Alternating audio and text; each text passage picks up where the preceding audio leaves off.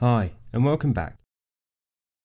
The focus of the video this week will be discussing glaucoma, both primary open-angle and acute glaucoma.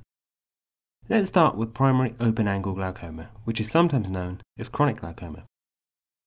First things first, all glaucomas are to do with a raised intraocular pressure, with about 2% of people over 40 suffering from it.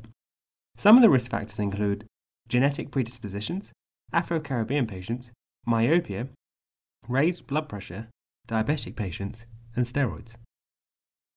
Typically, patients would present with if they would call a tunnel vision or a peripheral visual loss. Sometimes they present with a decreased visual acuity, and on examination there will be some classic optic disc cupping. In general practice, we're not really experts in fundoscopy, but in primary care there are some features that you need to be aware of, including optic disc cupping, pale optic discs, bayoneting of vessels, disc hemorrhages, and cup notches. These patients often need specialist ophthalmological care, where they'll often undergo certain investigations including visual field perimetry, which shows defects, slit lamp examinations showing some optic nerve damage, intraocular pressure measurement via thermometry, usually above 24 mm of mercury, and risk factor assessments. With regards to management, NICE recommend first-line treatment through prostaglandin analogues, and second-line treatment through a choice of beta blockers, carbonic anhydrase inhibitors, or alpha-2 receptor agonists. If all above fails, usually trabeculectomy surgery or laser treatment is recommended. Patients are often then reassessed more frequently to monitor disease progression.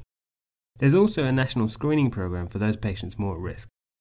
We should cover specific drug therapies and understand the basics a little more. With prostaglandin analogues such as latanoprost, increasing uveoscleral outflow, but they intend to increase the brown pigmentation around the iris and can increase eyelash length. Beta blockers, like timolol, reduce aqueous humour production, but they should be avoided in asthmatic patients or those with heart blocks. Alpha-2 receptor agonists, like brimonidine, also reduce the aqueous humour production and increase outflow, but they can cause hyperemia, and there needs to be care when using them with antidepressants. Carbonic anhydrase inhibitors, like dorzolamide, also reduce aqueous humour production, but systemic absorption may cause sulfonamide-like reactions. And then there's miotics, like pilocarpine, increase uveoscleral outflow, but they can cause constricted pupils, headaches, and blurred vision. Moving on to acute angle closure glaucoma or acute glaucoma, this is considered an emergency where patients often present with symptoms such as a severe unilateral ocular pain, severe decreased visual acuity, worsened when there's dilated eyes, red eyes, halos, or semi-dilated non-reactive pupils typically when you examine them with some corneal haziness.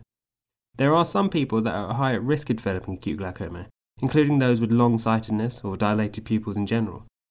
These patients will need an urgent eye assessment and often need emergency treatment, requiring usually a combination of miotics to help constrict the pupil and help outflow of aqueous humour, beta blockers to help reduce aqueous humour production, and alpha-2 agonists to help reduce production and help outflow of aqueous humour as well.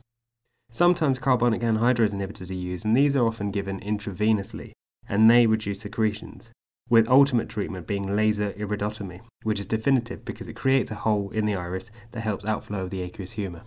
And that's a wrap.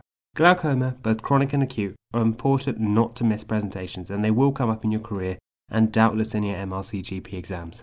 If you've liked the video, leave a like and give us your thoughts in the comments below. We've got a growing Facebook page and Instagram page too, so be sure to head over there and follow all the recent posts. But otherwise, I'll see you in the next video.